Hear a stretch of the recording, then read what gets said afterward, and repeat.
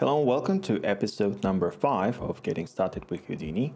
And in this one, we will be taking a look at beveling, booleaning, extrusion, groups, procedural selections, many interesting things like, clipping, mirroring, and assembling our hard surface scene. We will learn a lot about how to operate with geometry, how to build the procedural systems. And first things first, I will showcase how to actually use all those things, and then we will proceed to build our hard surface thing. And of course, we will export it to USD, to Solaris, and render it. And I'll show you how to make the final render and save it to the disk. Final thing I want to say, if you're interested in getting the assets, please consider subscribing to the Patreon. If you're not really interested in subscriptions, you can get it from the Gumroad page, link in the description and the comments. So let's get started. All right, so first things first, let's save our project as Getting Started Bevel Boolean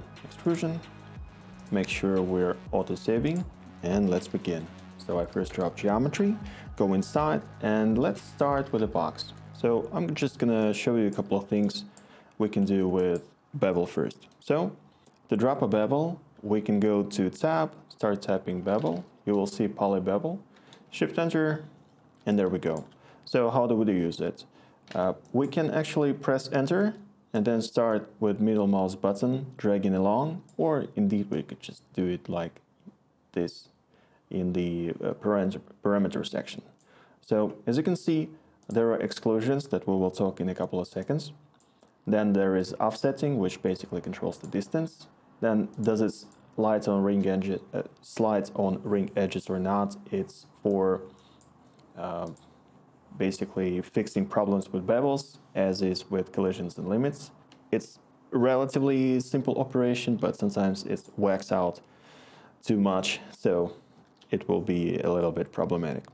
Next up, the fillet is, it can be round shape, it can be solid, crease. As you can see, currently it doesn't do anything, because if we increase divisions, you will see the difference. So solid is this one, crease is mostly very useful for subdivision surfaces. Chamfer, as the name suggests, does the chamfer. And of course, round is, well, what it says, it is round. Next up is the profile. We can actually use the ramp as a profile or a curve, and let's see what ramp can do. If we make this larger, you can see that I just move around and about, and everything seems to change drastically. So now this is by default, the symmetrize is on, and it's a little bit hard for me to control. I usually do it without the symmetrize, because otherwise I'm getting confused what's going on. Your mileage may vary. However, that's it. So basically, left mouse button, you create new points, hit the delete key to delete the points, and there's that. So you can create your own profiles. And of course, you can decrease the number of divisions or increase the number of divisions to increase the kind of like perceived quality of the bevel. So this is all good and fine and whatever, right? So how does it perform when we're doing something procedurally? In fact, it does perform brilliantly. So I create a new box. We will just make this, hold down the E key so we can see the outline, and hold the R key, or just press this blue flag, and we will see what's going on. So first things first, let's make the box, let's make this box kind of like a little bit smaller, a bit higher, right? So that when we Boolean things out of one another, we will see some results. So Boolean, I kind of stopped on the Boolean a little bit previously, but let's see about what Boolean can provide for us a little bit more in the detail. I'll just deselect the poly bevel and let's talk about Boolean. As you can see, when I Boolean so Boolean currently does the operation of subtracting. What it does is subtracts the B geometry out of A geometry, as it says, A minus B. Again, we can invert that, of course, and naturally you can do this to invert, but you know, it's pretty self-explanatory. I don't think you'll be confused. Next up, we can union so that we actually have the geometry that is one geometry instead of two different geometries. And let me show you what's the difference. So again, let's do the poly bevel. Increase the divisions, increase the distance a little bit. As you can see, currently our poly bevel, it treats the geometry as if they have the shared edge. However, if we just have our boxes merged and we do the poly bevel, you will see that indeed those boxes are just boxes that happen to have been floating around near each other and intersect, but they do not affect each other in any way. So union, it connects those geometries, and indeed if we fly inside, we will see that it is now one geometry. Whereas in the merge, you'll see that we are, you know, there is just part of this box is inside of this box, but they are not connected in any way. So that's union.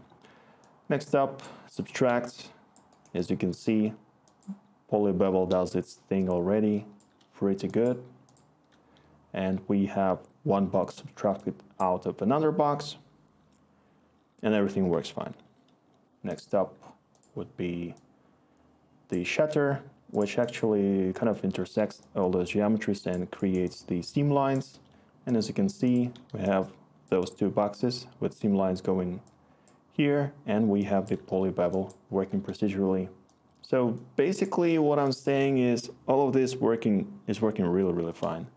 And as you can see, there is no problem whatsoever actually working with it, and it updates on the fly. Everything is, you know, how would you expect it to work? Pretty much perfect.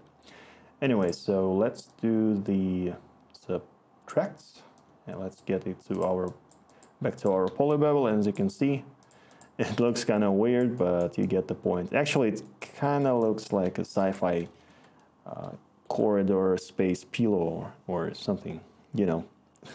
Maybe. I'm not saying it is, but maybe. Okay. Right. Let's create a grid and talk about a little bit.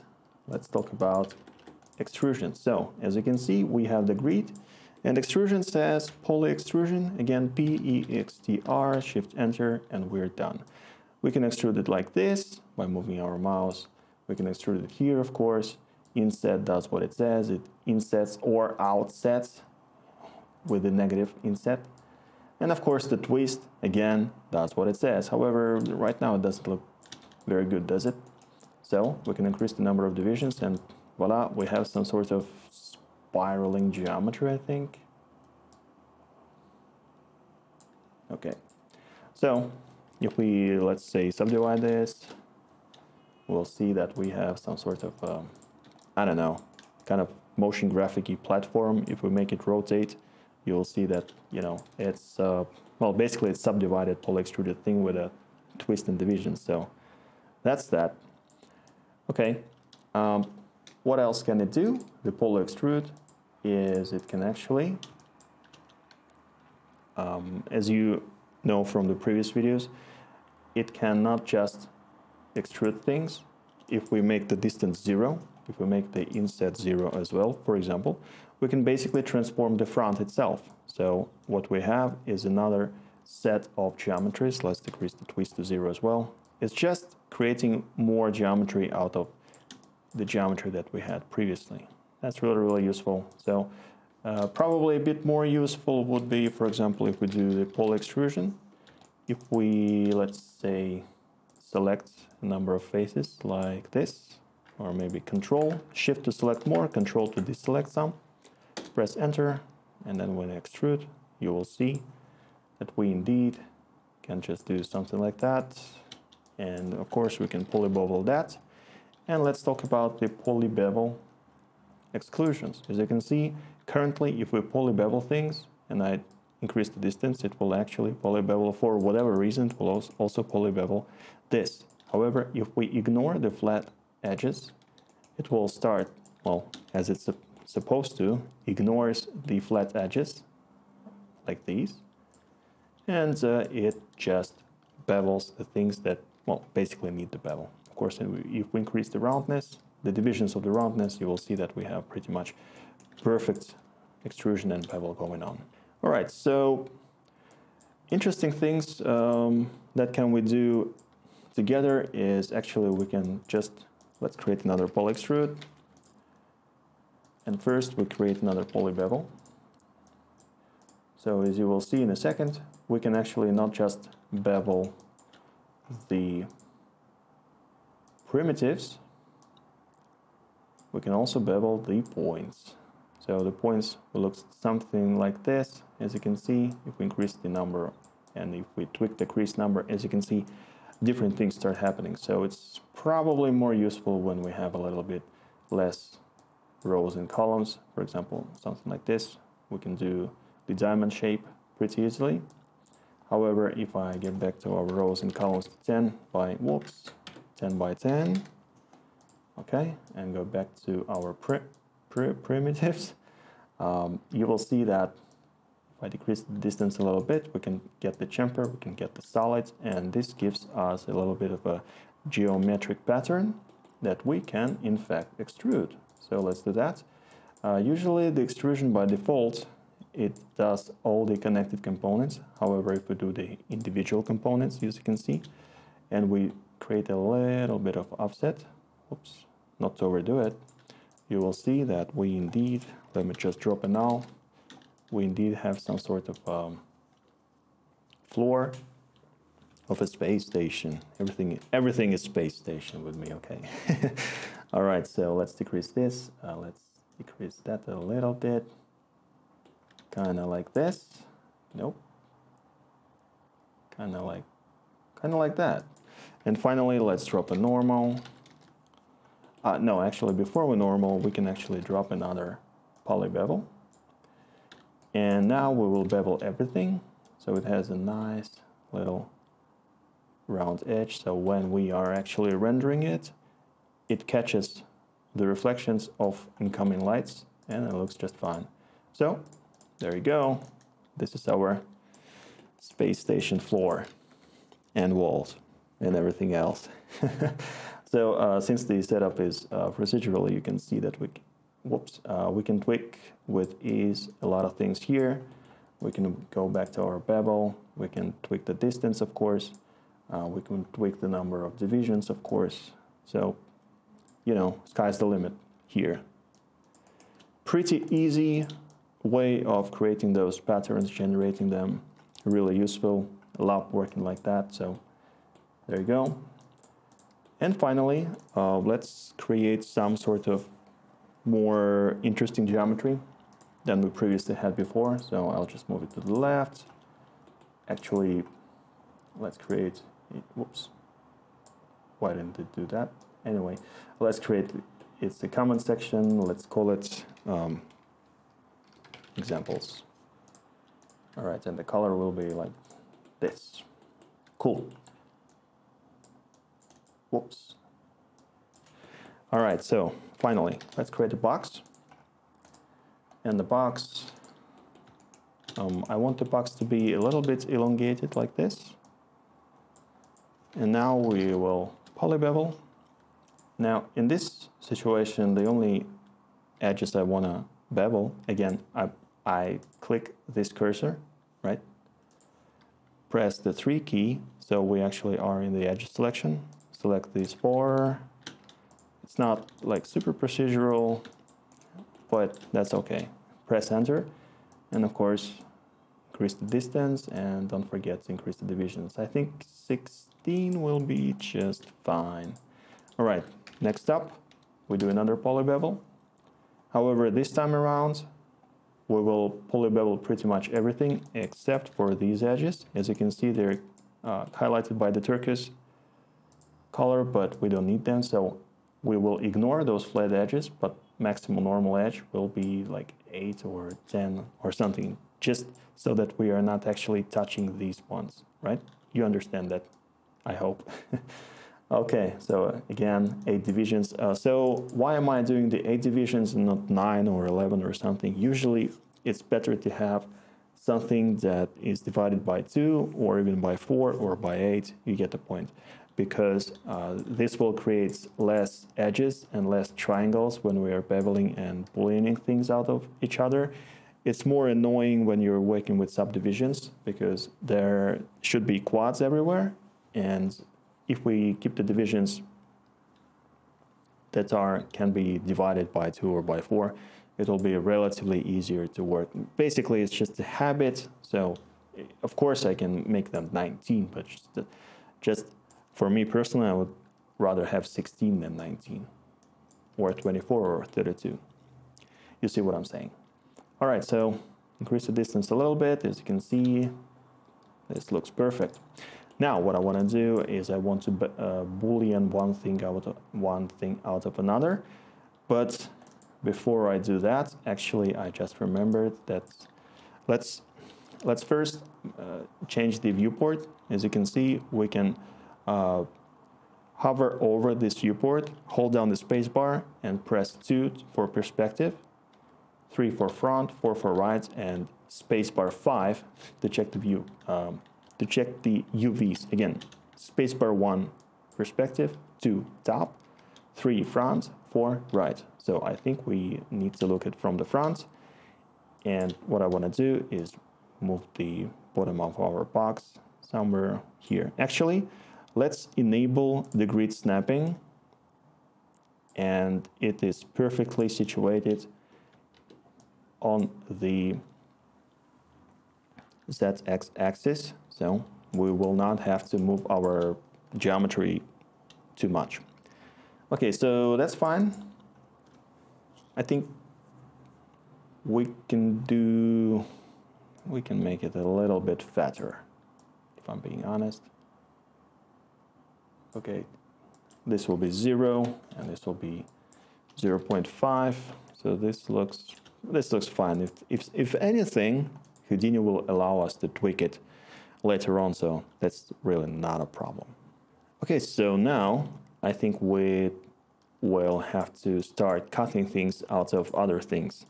And of course, we'll need the Boolean for that. Now, if we just Boolean one geometry out of another geometry, and we'll just somehow transform this box by scaling it. Let me see. First of all, let's enable this, okay? And let's start scaling our thing. So as you can see, let's press T, whoops, W-R-E, okay. If we scale, it works relatively well, right?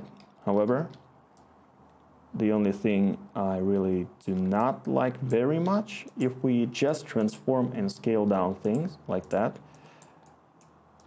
it will retain the angle and it will not look as natural. Let me see. It will not look as natural if we, whoops, if we cut it out. So the angle here, the radius, is not proportionate to the outer angle of this geometry. So again, that's just how transform works. That's just how scaling works. It's not a mistake. It's not a problem. It's just how it works. So it is for us to figure out how to do that in a better way. And there is a node that's called peak. What peak does, it actually inflates or indeed deflates geometry based on its normals. And it actually changes the radius proportionately to the inflation or deflation. So let's do something like this. And we can now get the peak into the geometry A and get our original geometry, which is this, into B. And now we can transform, we can scale it into the x-axis, and as you can see, that's the result I was going for.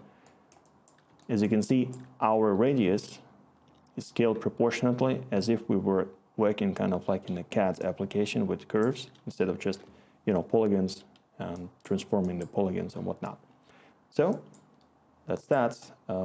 We can of course increase the peak a little bit, so we have a little bit of our geo, or a little bit more. Okay, I think this will do. All right, now again, poly bevel.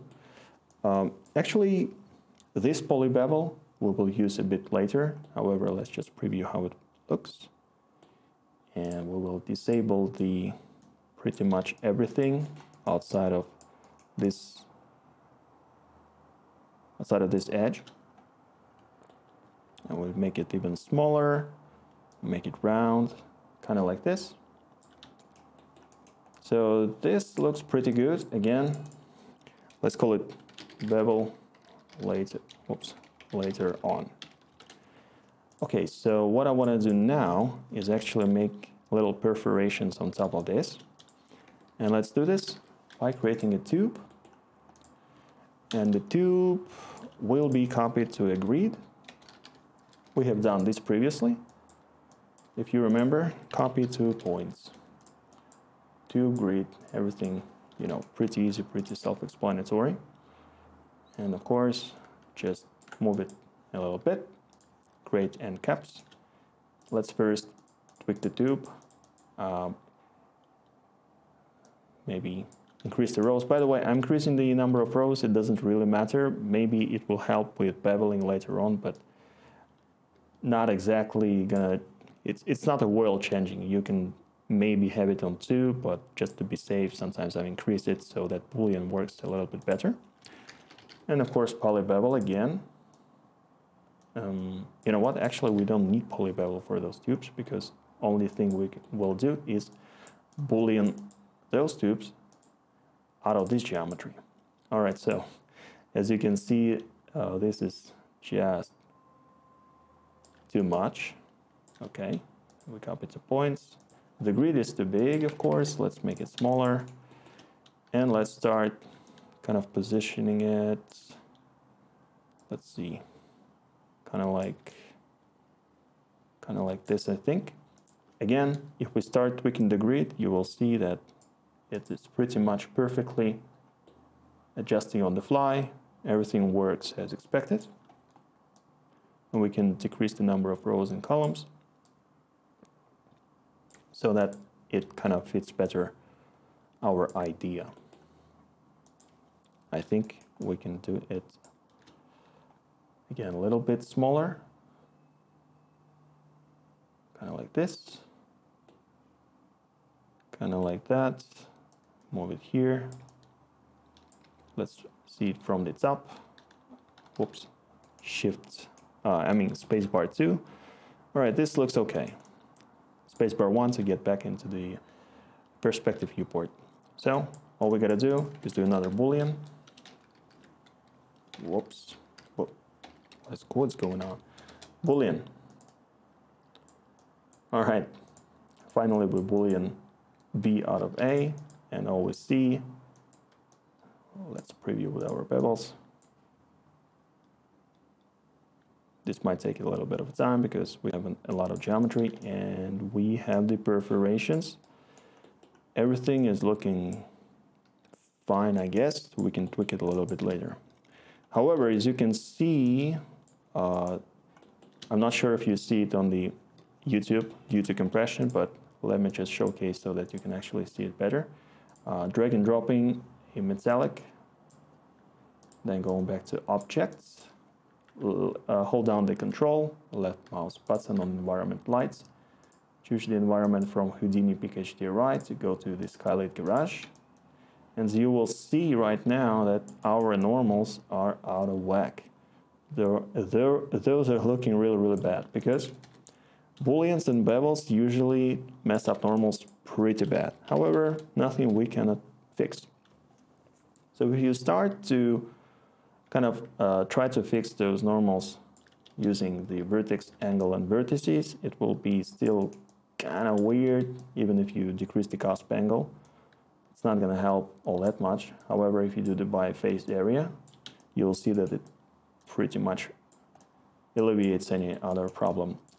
The face area, if you are coming from Blender or somewhere else, usually it's called something like weighted normals by face. So, you know, cusp angle on the vertices by face area is, again, akin to weighted normals. So there's that. It fixes our problem. Now, the only thing I want to do now is actually increase the number of rows to, let's actually make it to Boolean, save, because, you know, who knows, it might crash. Let's make it 10. Let's see what we got. Yep, that's pretty good. 16 here. Yeah, that's looking nice. And maybe actually make the grid, whoops, make the grid a little bit smaller.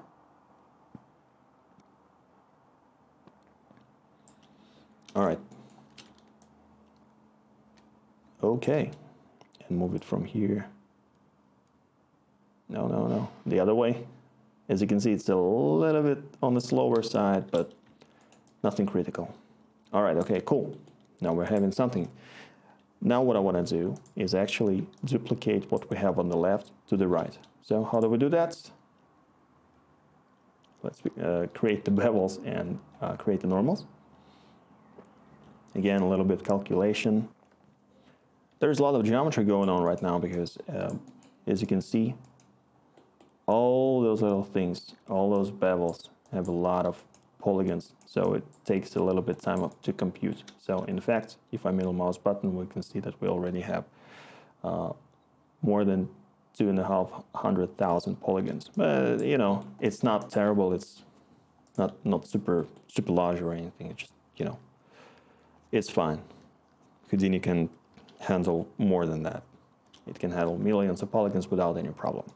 Anyway, so what we can do is actually, as you can see, the polygonal modeling has a lot, shelf has a lot of things, and one of those things that we will use is the clip thing. So let's do that. We create clip, drop it here, and the direction of the clip will be, let's see, in the z-axis. So 0, 1. All right, here we go. However, I know what you're saying, and you're like, wait a minute, where's our geometry? What's going on? Now, the problem with clip is that it actually just clips the polygons and it doesn't take into account any connections or whatsoever. So the Boolean, when it does the Boolean, it actually detriangulates the things here. So as you might see, there is practically nothing that connects. Let me just disable the viewing of the reflections. As you can see, this large n-gon on the right side pretty much has no connections whatsoever. It's only connected here, but it's kind of floats around and about on the right side, right? It's not connected to anything. So if we clip it, it loses the connection on the right. So is there a way to fix that? The easiest will be to actually use the divide node and place it before the clip.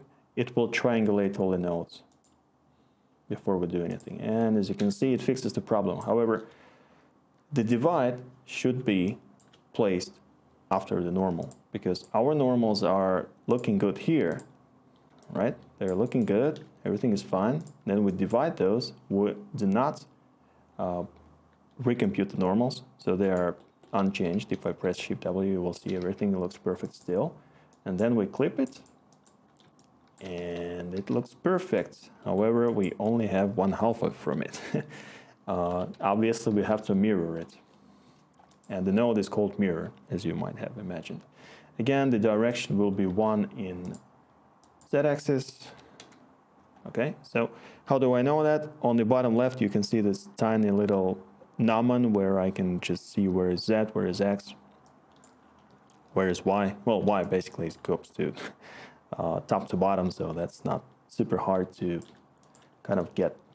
Anyway, we mirrored it, and it's looking pretty good.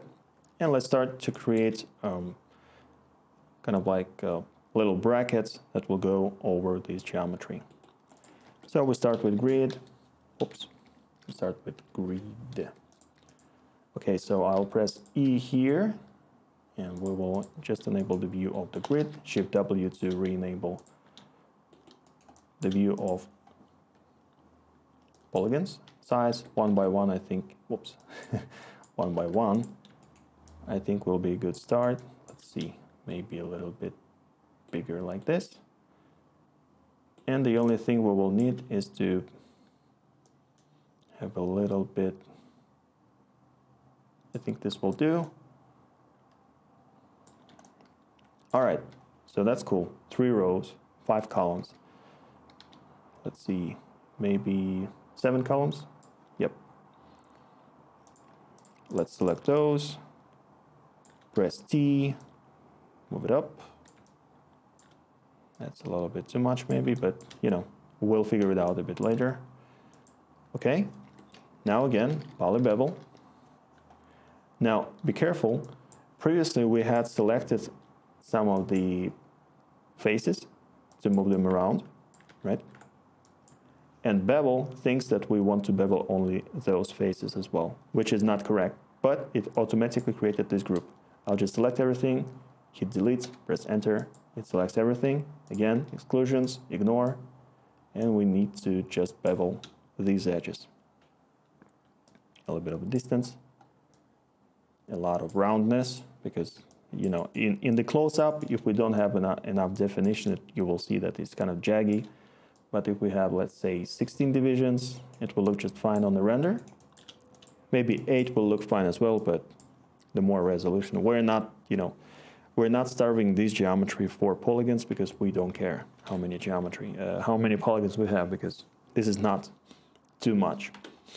Anyway, let's do another poly extrude, and I'll just show you another option how you can do this. As you can see, the poly extrusion goes up or it goes down, but however, there is this lapse thing that's called thicken, and it does what it says, and it can actually go both directions. Really useful. It saves some time for you, and I kind of like it.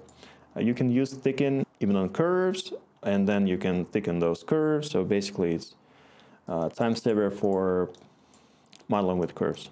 I love it. Anyway, another poly bevel.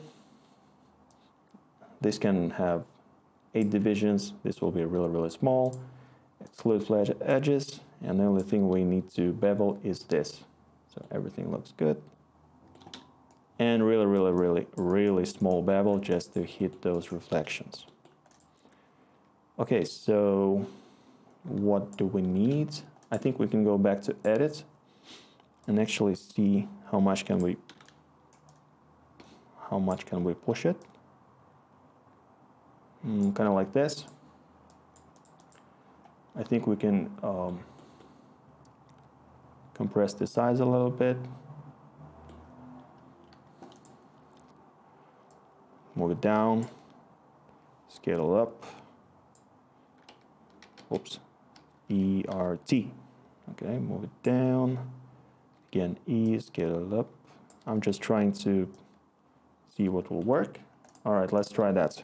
Again, normals. Again, face area vertices. And let's see. I'll select those both. Hold down the Alt, left mouse button. We have the merge. And that's that. You know what? I think it will actually look better if we have this grid smaller, right? If we have this grid smaller, let's transform that. Transform. And let's press E, make it smaller. RT, okay. Then we copy and transform. Drop down here, whoops, enable, move, kind of like that. And now we can bevel normal and do everything that we want and merge. And of course, now it kind of is positioned incorrectly, but we can fix that relatively easy by just moving it like that. Okay, this looks kind of interesting. What else? I think it will be really useful. Whoops! It will be really useful if we actually make some sort of cutout so that everyone will see that we actually bolt this geometry onto something and it's not just floating in the sky. If we make a grid and we merge it with this, you'll see that, well, first of all, let's move the grid a little bit down. Doesn't really matter now. Okay. It's not just, you know, floating around. Actually, I think we'll need to fix the position of these things. Let's do that immediately. This a little bit higher. No, actually, this will move lower. Shift 3 to be somewhat precise. Now, I was wasting a little bit of time just trying to match everything to the bottom, but there is a better way, which is called match size. We can use the match size to basically justify y minimum to the 0. As you can see, here we go. And we can justify, again, Control-C, Control-V, get rid of this useless transform, and this match size, it justifies the lowest part of this geometry to the kind of like 0, 0, 0 center of our world. As you can see, it now matches perfectly. The only thing we left to do now is to see how much we need to edit our geometry here a little bit.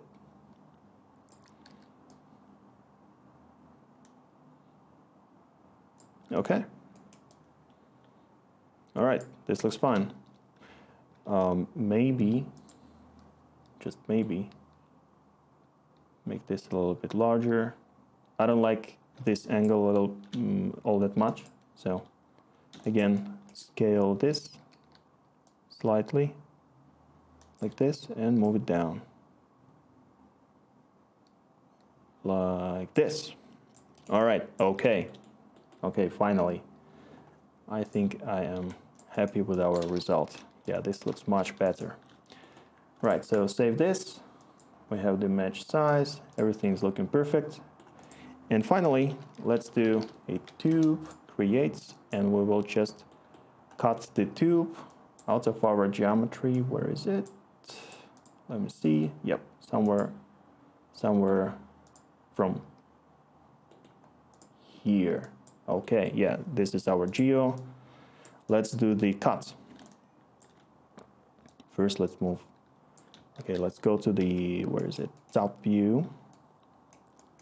And let's find the geometry center. All right, this looks good. Decrease the radius scale. Move it somewhere here. Enable the end caps. Increase the rows a little bit. Columns a lot, like 32 maybe. And of course, Boolean. Boolean A, negative B. And we have the result. Let me see. Yep, that's the thing I want. And the result is this. Now, of course, when, whoops, I think it is polybeveling a little bit too much. Let's increase the OK. As you can see, previously it was polybeveling those inside cuts as well. And as you can see, it causes the problem. Whoa. And of course, if we increase the normal angle, everything will look fine. All right, so let's go back to our Boolean. And as you can see, this looks a little bit, you know, it needs a little bit of a help. So what do we do is get our tube, copy it. Let's do the radius scale somewhat smaller, like a little bit smaller. So we are Booleaning our thing, our tube. The other tube should go straight through it. And what do we have to do is actually merge like this. As you can see, we're merging, but yeah, this doesn't look very good. So what we're gonna do is tweak this a little bit so it kind of looks like it's doing a job, right? Let's see what we have. All right, so let's work on this. what we need to do, let's go to the background, press the D key, and just display environment, disable that. It kind of is distracting. So, okay, so we select, press S key. We need to be in the primitive selection and call poly extrude. If you start holding down the shift, and if you start scrolling your mouse wheel up and down, you will see that we are actually moving it inset, and the distance, of course, is controlled by this. Again, Q, move it inside, Q, a little bit up, Q, shift scroll, oops, shift scroll, Q, okay. I think this looks fine. And of course, we'll use our poly bevel. Again, don't forget to delete the group so that we can actually poly bevel everything. Exclude things we don't need. Increase the distance a little bit because we don't want it to be overwhelming just for rendering purposes. And something like this should be working fine. Let's actually see what we have. Yep, that's looking pretty, whoops, that's looking pretty good.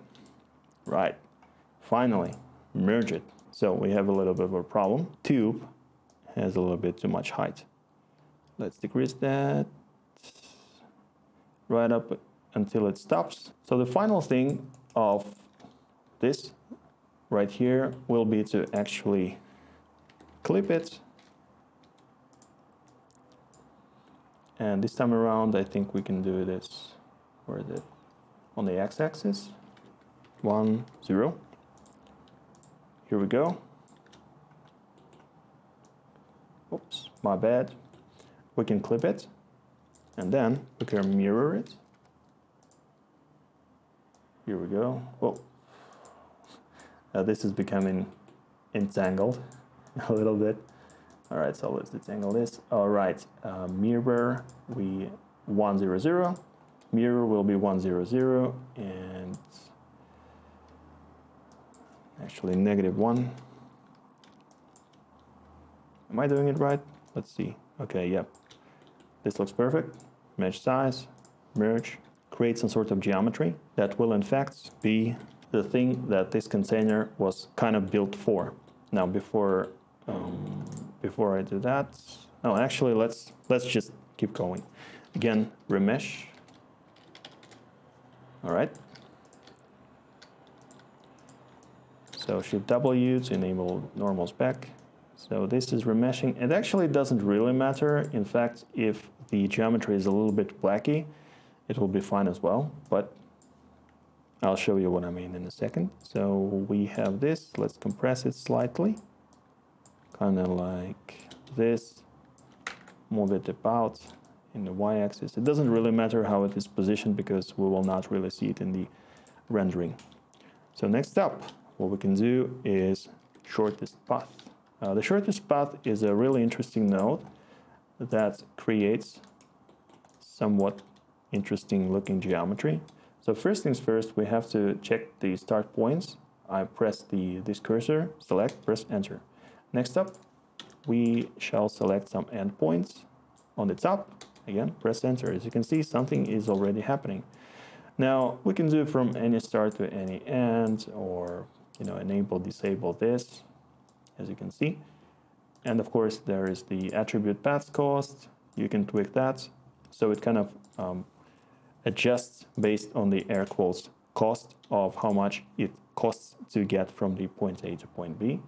And what I think I want to do is to deselect some of, how many points do we have? Let's deselect some of these points and select a little bit more points from here. So we have kind of like alien tree. Let's see. Yeah, this looks kind of all right. So poly wire, decrease the wire radius, obviously. This is too much. And subdivide a couple of times. drop to normal. And normals doesn't really matter by vertex or whatever. And of course, merge it into other thing. And we have our little scene working fine. Again, the final thing I want to do is maybe create a couple of cuts here. Let's do copy and transform. Move it here. And Boolean that. So now we have two Booleans.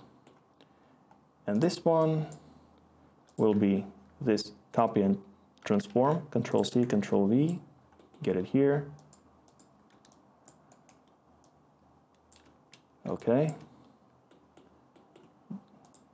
All right, so, okay, I see what's happening.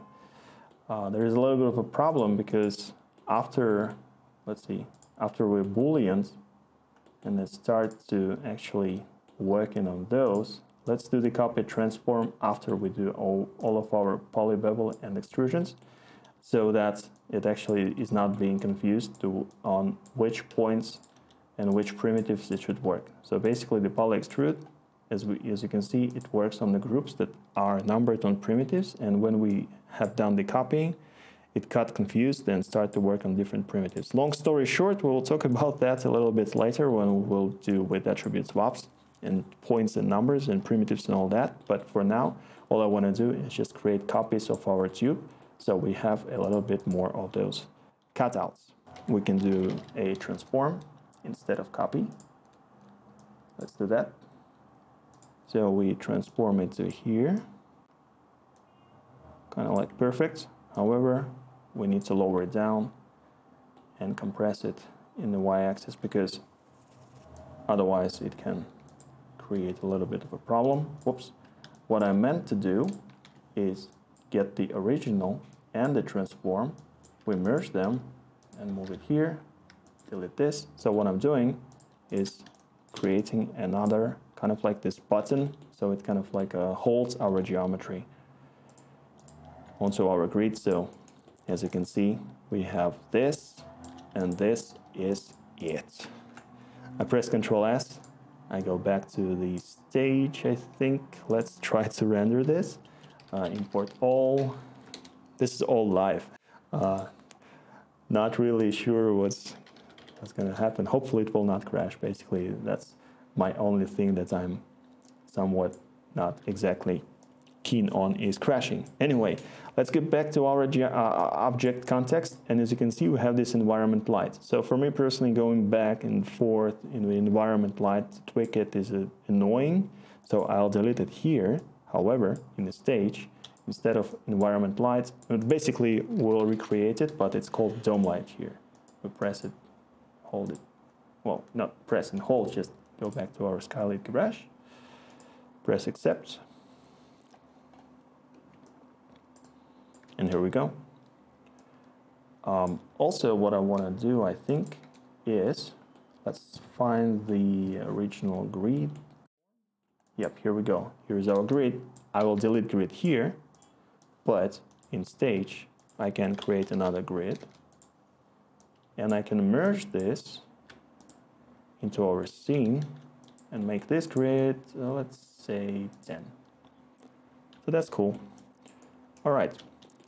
Currently, I'm rendering it on the CPU, and just we haven't really talked about the CPU and GPU rendering yet, but the XPU engine is basically enables the GPU and the CPU.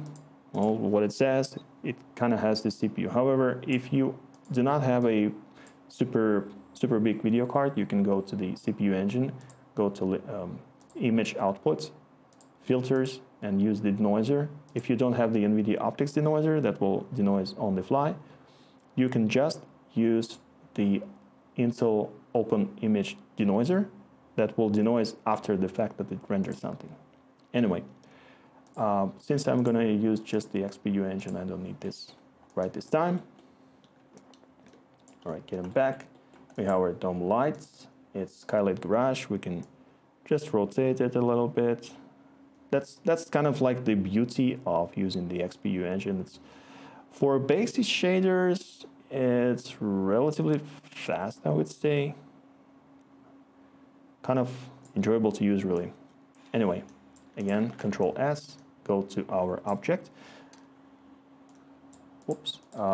The only thing I want to do, I kind of say it all the time, but it really is what I want to do. Okay, thicken, poly bevel. So here, when we thicken, right? Let me see. Let me disable the lighting. All right, yes. Let's see. For whatever reason, I did not apparently use the poly bevel on those edges, on these edges, this and this. So let's do that. Let's see what we have. All right, so I'm gonna do the poly bevel, PVVE. Okay, and I am going to make the distance, but first we'll need to select edges, this, that, and this, and that. It will look a little bit better from my point of view. And of course, press enter, select the distance, make it round. Okay, let's see if it works. All right, everything without a hitch from the first go. It's kind of amazing. Anyway, you will see that I fixed that, make the brackets look a little bit more rounded. And finally, let's Control left click, create a camera, move it, whoops, okay, shake it, move it in before the rendering settings, and of course, now we can fly and zoom around using our camera. And change the focal length. I like it a little bit more compressed, and find the perfect rendering for our geometry. Kind of like, I really want to see our geo to be a little bit more illuminated, so it kind of contrast. Oh, okay, yep, kind of like this. All right, so there's that. We can just press save, go to the Houdini GL, disable the camera, because now we can just fly around, but camera will be where we left it. And finally, we can do the render. Oops. Render to mplay. It will think for a couple of seconds, load up the Karma XPU engine, and start rendering. Here we go. And now, it gives me a little bit of a problem with my Steam. I don't know what's happening. Anyway, so we can save the frame, make it PNG. Where is it? JPEG, PNG. Here we go. Heap will be in where we saved our file. And of course, you can go to your home folder and save it there, and then work in Photoshop or at Affinity Photo or wherever you actually make the decisions on your images. So hopefully you had fun learning a lot about, little bits of the procedural hot surface modeling. Hopefully you will have as much fun as I did, because I know that Houdini isn't particularly celebrated for direct modeling, for just modeling, because procedural systems, blah, blah, blah. Everyone tries to stay direct modeling in other applications, but as you might see, Houdini is really powerful in that regard as well. So do not neglect it for modeling, because my personal choice of modeling application is actually Houdini. I know it sounds weird, but maybe you'll find it in you that you enjoy doing this yourself as well. So hopefully you enjoyed watching this video. I definitely enjoyed creating it, and thanks for watching. If you have comments, suggestions, don't forget to leave a comment below. Obviously, if you want to learn more, don't forget to subscribe, press the like button, do the whole YouTube thing, follow me on Twitter. Thanks for watching. Hope you have a nice day, and see you in the next one. Bye-bye.